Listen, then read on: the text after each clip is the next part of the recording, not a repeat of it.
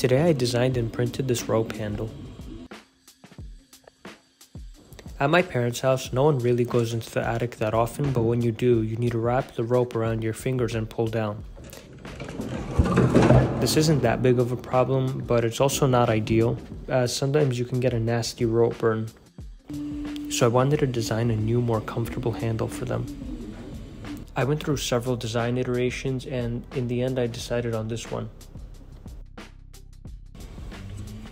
I printed this on my Creality K1. I slipped the rope through the hole and tied it off. I made sure to pull it really tight so it wouldn't come undone.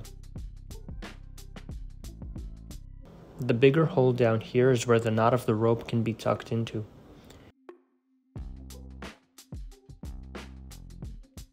Just to make sure it wouldn't untie itself, I melted the end with a lighter. Now it works perfectly. It's really easy to grab and no more rope burn. Subscribe for more practical prints.